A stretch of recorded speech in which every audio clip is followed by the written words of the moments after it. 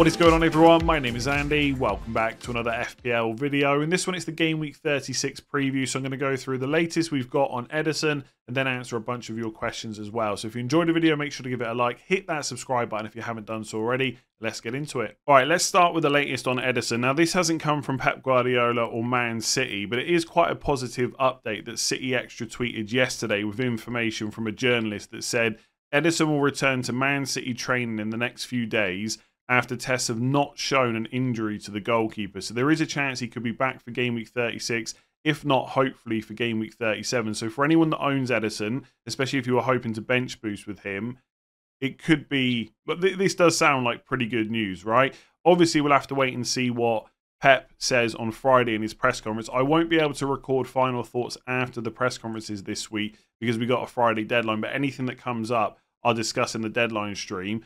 But basically, hold fire on transferring him out and don't bring Ortega in just yet. It's probably a little bit too early to do that because even if Ederson's not fine for 36 but is likely to be back for 37, that is still a pretty good update, especially if you're looking to bench boost. A few people asked me why I said the other day about doing Ederson to Ortega this week rather than playing Petrovic. That was in the specific scenario where Pep ruled Ederson out for the season and you're on bench boost 37. So either way, you know you're making that transfer to get Ortega in.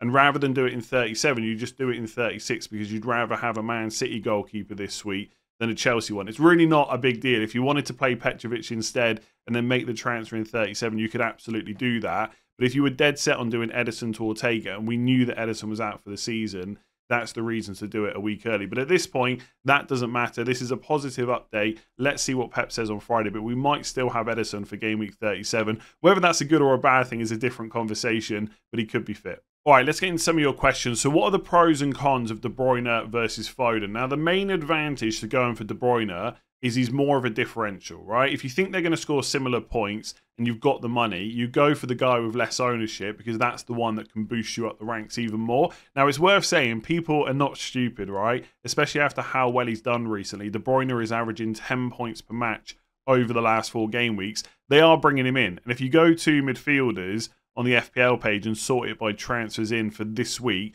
De Bruyne is the most transferred in at 140,000. So that ownership is going to go up. But Foden is already massively ahead, and he's still been brought in by 100,000 FPL managers this week as well. So either way, even with the transfers in for De Bruyne, his ownership is still going to remain lower. The main advantage to Foden is he's cheaper, right? So that might enable you a better overall squad. In terms of minutes, I actually think they're probably going to be quite similar between now and the end of the season, as long as they can remain fit and there's no illness and stuff like that. Maybe you just edge the minutes towards Foden because of what's happened previously. De Bruyne obviously was out for quite a while with an injury, but he's been back for a good while now, and there's no European matches or anything like that. And actually, his minutes recently have been pretty good.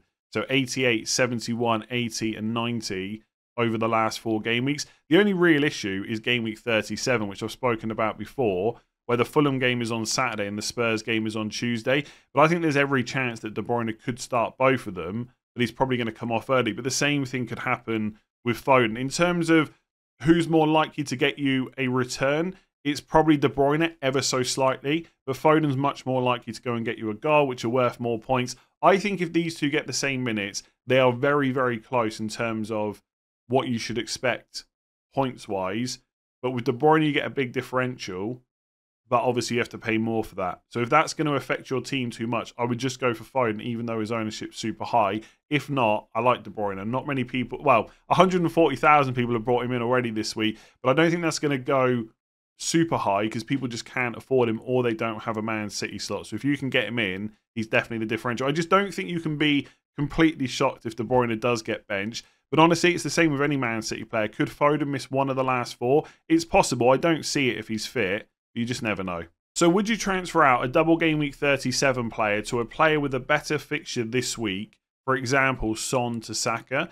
And I think the short answer is no. I don't think I would do this. It just feels like trying to be too clever and just asking for trouble, because as soon as you get an injury or a suspension next week, you've then got that to deal with, plus this pre-booked transfer, and it could end up with you having to take hits. I mean, if you had to play Saka against Man United away, it's not the end of the world. But in this specific example, you've already got the double game week and you're choosing to remove them. And unless Saka absolutely smashes it this week, it's not going to feel great if you then got other transfers next week to deal with. Now, I did kind of touch on this yesterday, right? In an ideal world where you've got no transfer plan for 36 or 37, the rest of your squad is absolutely perfect. This could work out nicely because Saka is better in 36 than Son, but I'd rather have Son in 37. So I just think it's not something I would mess around with because issues can come up. Like, look at last week, right? Gusto is a doubt going into the double game week. Obviously, some people have held him for quite a while. Cher picks up an injury. Ederson picks up an injury. Van Heck might be out for the season. You know, these are all issues that could then come up between game weeks 36 and 37. Obviously, Cher, Ederson might be fine, but they also might not, right? And you don't want that going into 37, especially if you're looking to bench boost. So I don't think I would do it. But obviously, if nothing goes wrong, this could be worth a lot of points because Saka is better than Son this week, and then you get to get the double game week back. I just don't think I would do it. Like I said, it feels like something that is almost certainly most of the time going to go wrong. And who knows? Maybe Son outscores Saka this week. Maybe Arsenal beat Bournemouth 5-0 and Saka gets 1 assist like he did against Sheffield United. You just don't know. So I don't think I would do it. So with so many teams having similar attacks, who are the best differentials? Now, some of these players we've already mentioned. If you wanted to bet against the double game weeks, you could look at players like Saka and Havertz. Their ownership will definitely go up in game week 38, especially if the title race is still on. But at the moment, people aren't going to be looking there for the most part because they're going to concentrate on double game week players. You've also got Kevin De Bruyne, who we discussed, versus Phil Foden. His ownership is going to go up this week, but it's still going to be lower than a lot of those other popular players like Foden himself. And then the rest of them is kind of how differential do you really want to go? Like, I've put Callum Wilson on the list. I don't think you can go there right now, but if we saw him start with Isak in game week 36, that could be a really tempting differential going into 37. So he's one to keep an eye on. João Pedro's ownership is super low, and I think his minutes are going to be pretty good for Brighton over the remaining 4 games they've got, and he's on penalties as well.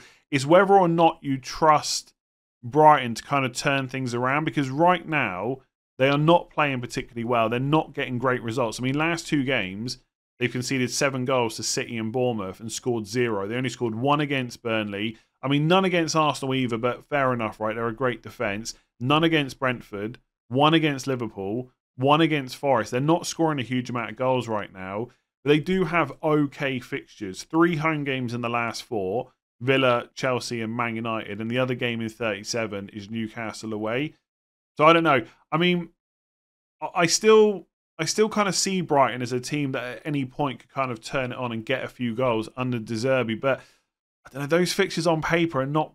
I mean, they're all at home. 3 of them are at home. And look, Man United defence hasn't been great. Chelsea can be got at, but they're not easy fixtures, I would say. But someone like João Pedro is super low owned. So if you want to go for different... Like, I think that's always the thing to consider. When people say differentials, sometimes they just want someone who they know is great, but slightly lower owned than everyone else. And some people want like what I would call a true differential, where no one's looking at them right now, and they have the potential, but it's maybe not that likely. And I think that's kind of where João Pedro and maybe even Pascal Gross fit in. Trippier I would keep an eye on in terms of fitness. He could be back for 37, but again, like Callum Wilson, he's not a player you can go for this week. And then you've got Man United players. Bruno Fernandes is the most popular attacker for Man United at the moment. You could go for Højlund if you need a striker, or Garnacho. I mean, if you look at the template forward line right now, it's probably Haaland, Isak, and 1 more. A lot of people have gone for Jackson. You don't necessarily need Jackson for 37. One of the reasons that a lot of people went for him is because he also doubled in 35. But if you don't already have Jackson, he's got as many fixtures now as any other team with a double in 37.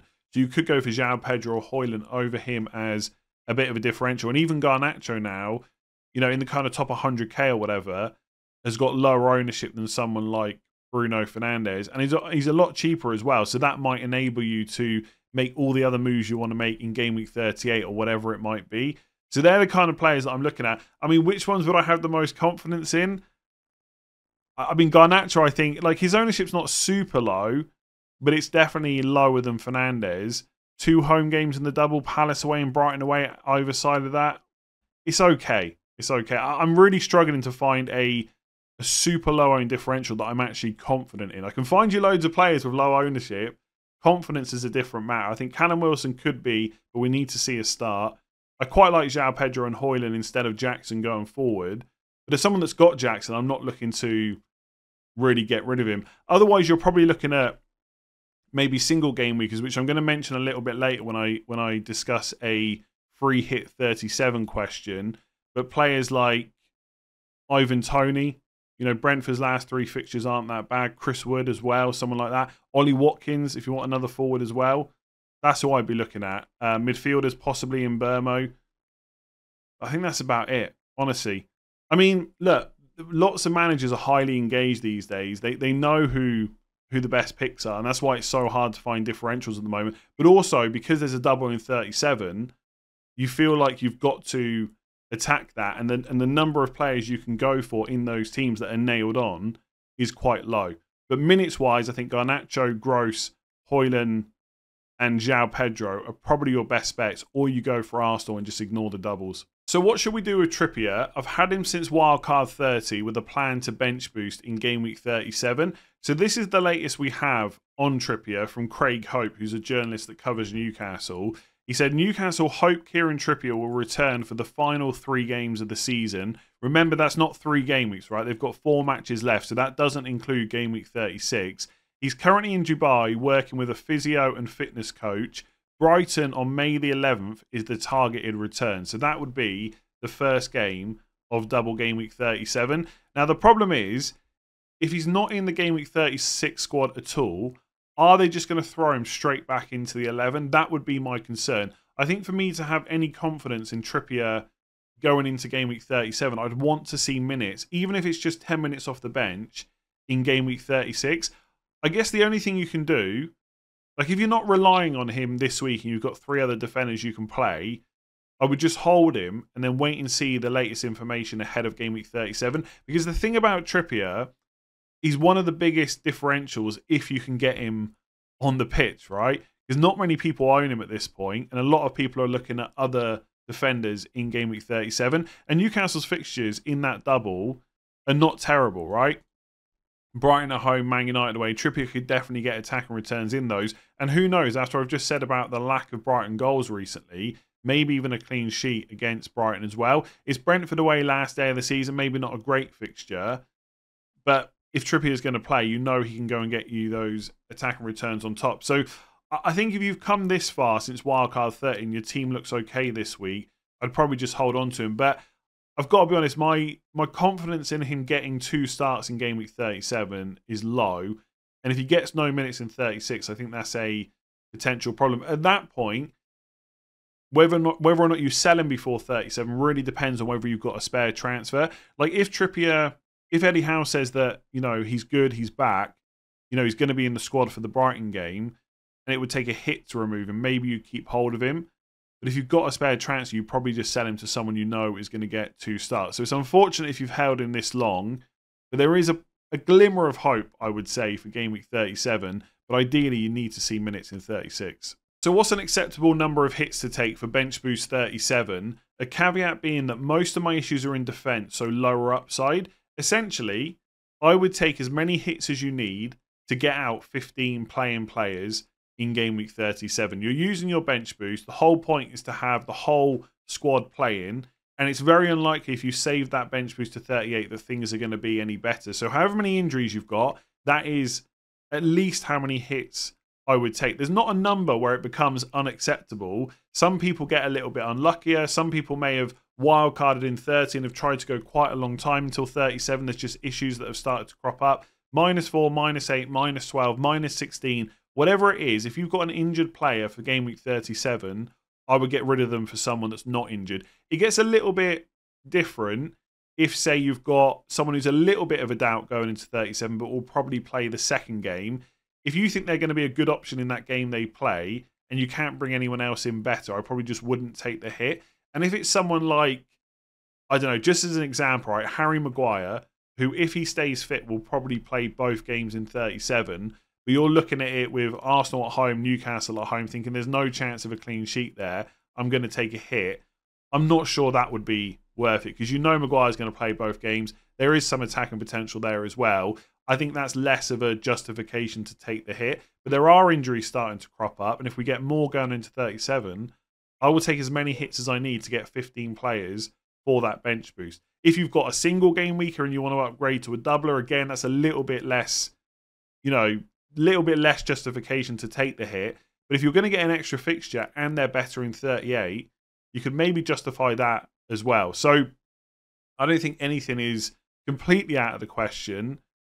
But for most people, I'd say -4, -8, -12 is probably the most they're going to need to, sort that bench boost for 37. But some of you might need more. So I'm on free hit 37. Who are your top punts for game weeks 36 and 38? Now I'm going to go through them in a second, but just one thing to mention first of all. Obviously, the advantage to free hit 37 is you can just bring in as many double game week players as you want and can just ignore them outside of that when other people are going to have to use transfers to bring them in. But it doesn't mean you have to ignore them as your punts for 36 and 38. So, for example, Newcastle have got Burnley away in 36 and Brentford away in 38. You might look at that and think, well, Gordon and Isak could be good options. Similar with Man City. They've got Wolves at home this week and West Ham at home in 38. That looks pretty good to me, even though you're going to be able to free hit them in as well on 37. It's not the end of the world if you free hit and a couple of the players you keep on that free hit are ones you already own. So I just wanted to mention that.